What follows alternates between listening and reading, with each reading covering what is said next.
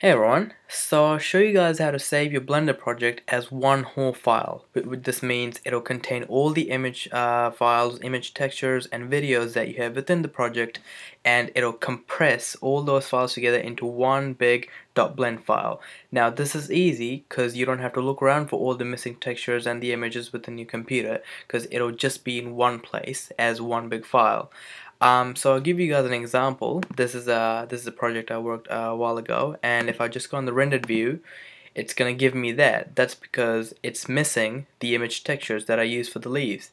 Now I don't remember where I saved them, so this is kind of annoying when you have to keep on exporting the file to different places, or like moving around to different computers to render.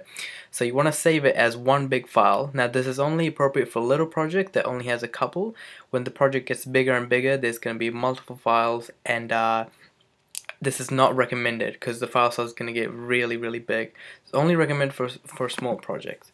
So I'll go back to my original file, and as you can see, this project contains quite a few textures. As an example, I just wanted to show you guys, and here's the rendered view. Now these image textures are in different places. For example, this one is, I think, is in my desktop, and this one is in my downloads.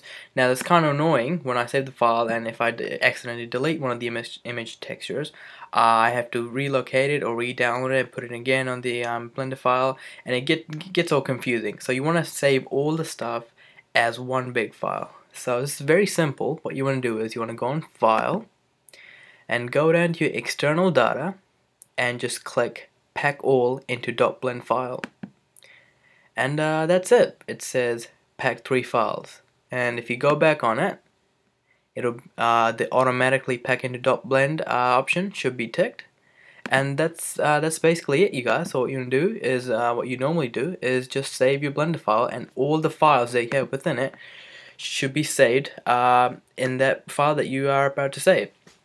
Hopefully you guys found this tutorial useful. If you have any questions, just leave a comment in the comment section below. Like and subscribe, and I'll see you guys next time.